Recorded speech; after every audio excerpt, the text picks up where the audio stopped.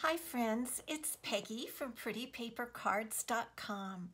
I'm an independent Stampin' Up! Demonstrator, and I'm here today to show you some simple card bases. Sometimes you'll see in tutorials, or people will refer to start with a card base. And I thought I would just show you the different simple card bases that you can use, how you cut the paper, and how you use what you've cut. So I generally start out with a piece of cardstock that's 8.5 inches by 11 inches.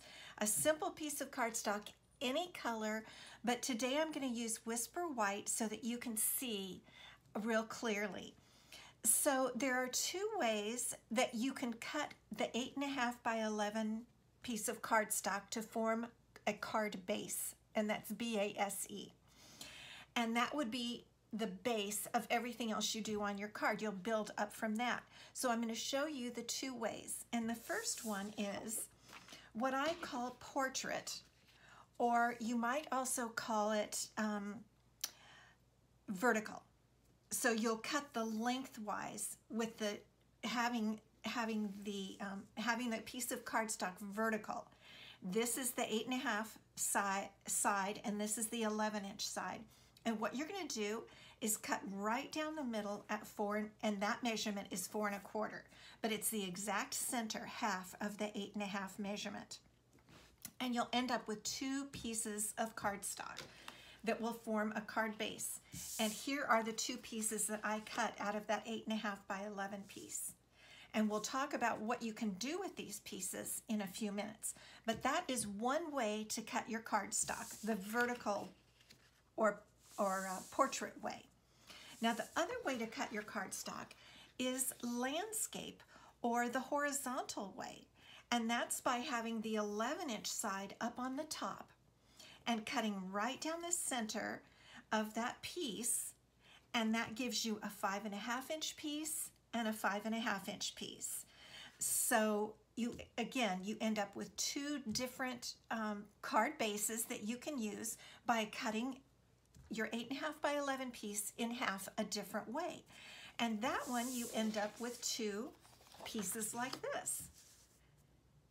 Now what I do is I like to have a lot of card bases on hand. So I'll go through and cut quite a few in this way and quite a few in the portrait way. I'll cut maybe 5 pieces of Whisper White cardstock this way and maybe 5 pieces this way, because that gives me a nice stock of card bases to choose from. When I get a brainstorm idea, I don't have to cut my card base.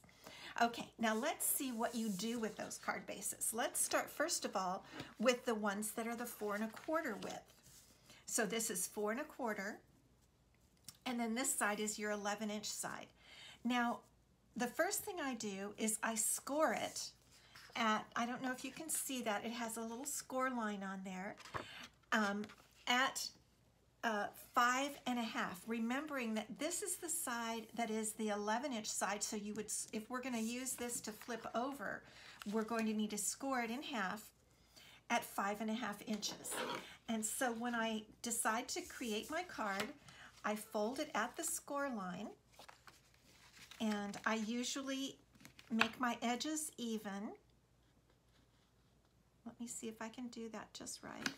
And then I take my bone folder, my Stampin' Up! Bone folder, and I burnish. It's called burnishing, which means that you just, I'm getting my glasses on here, that you just kind of press firmly on that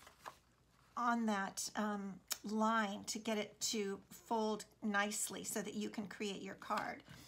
And here's my second one. I'm just going to burnish that, that score line. So now I have two pieces of paper that have been made into card bases. So I have two card bases that flip up like this. Now I'm going to show you the types of cards that I make with this. I'm not going to teach on how to make the cards, but I'm just going to show you. So the first one I'm going to show you is a quilt card that I taught at my classes here at my home earlier this month. And this is one that uses that same card base. This one is cut out of soft sea foam, and that's exactly the card base that we have here. And that makes a really nice card. And then I created this card, which is from using the stamp set Incredible Like You, and it opens this way, but it uses that exact same card base that we just cut. So there are two ways that you can use that type of a card base, that cut, and they're both terrific. Now let's look at the horizontal cut, which gave us two pieces like this. This was the 11-inch side cut at 5.5, and this is your 8.5-inch side. So these I scored at 4 1/4, which is half of 8.5. It took me a while to learn those measurements, but those are key because really, unless I'm making a very special folded card, which isn't too often, all of my cards are made with these two types of card bases. And so I just learned 11, 8.5, half of 8.5 is 4 1/4, that's easy. Half of 11 is 5.5. And once you get that in your mind, you're totally set. So I've got it scored again at 4 1/4. I'm going to fold it in half to create my card. Like that. Using my bone folder, I'm going to burnish that score line, and the same with this one. Fold it over and burnish my score line. Now, if it doesn't come out perfect, you can redo it. Sometimes I don't like the way it came out, and I kind of adjust it a little bit. And I go back and just adjust it just a touch, hold it down firmly on this side, and press. And that'll just press it right into the right place. It's very forgiving.